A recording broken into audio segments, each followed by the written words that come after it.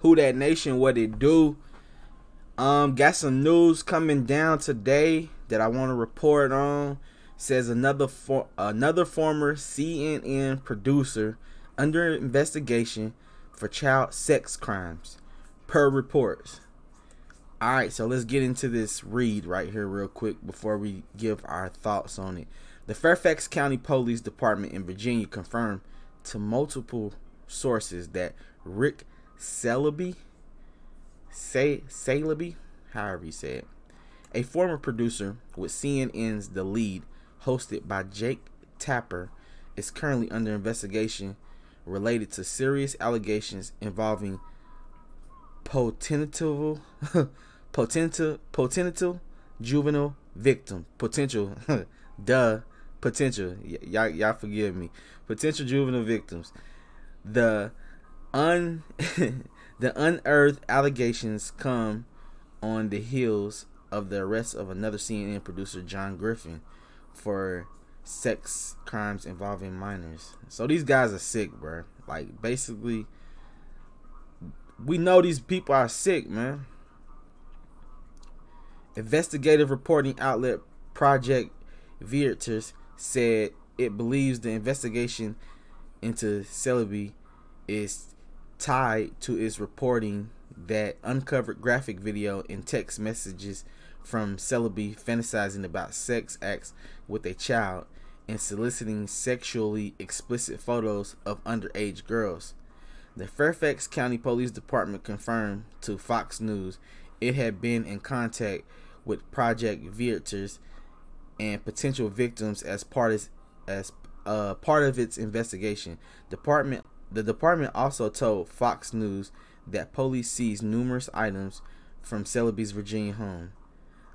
Quote, detectives assigned to the child exploitation squad of the Major Crime Bureau are leading the investigation, Fairfax County Police said in a statement, according to multiple media reports.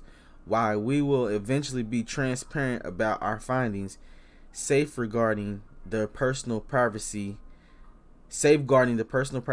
and safety of victims and witnesses, as well as maintaining the integrity of our criminal investigations, are of paramount importance. So they're saying it's very important that they maintain the integrity of the investigation.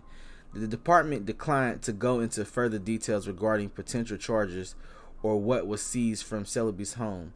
According to Fox News, Matt Dornick, CNN's head of strategic communications, told the national desk that Celebi had resigned from his position more than 2 weeks ago and is no longer employed with the network.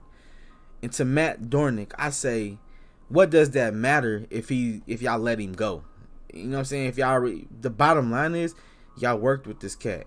And y'all worked with what's the cat's name up here? John. Y'all worked with John Griffin as well. I mean, these people, y'all gotta understand, these people go to each other's house for Thanksgiving. These people are friends with each other. These people spend a lot of time with each other. So if two of them have already been caught, what makes you think that there's not more in there and working for CNN that's doing the same things? What would make me have confidence in that?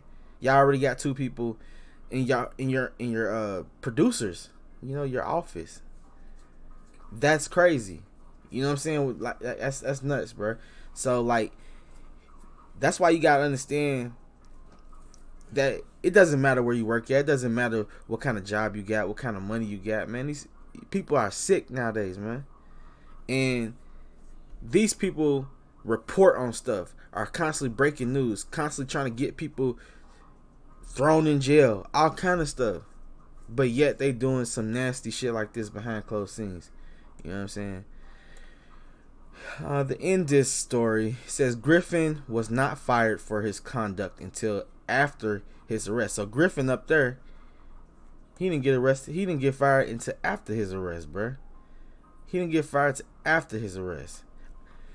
Well, not he didn't get fired after his arrest. It says Griffin was not fired for his conduct until after his arrest on accusations of soliciting minors for sex, according to Fox News. And look at Fox News trying to put their 2 cents in to stump CNN out.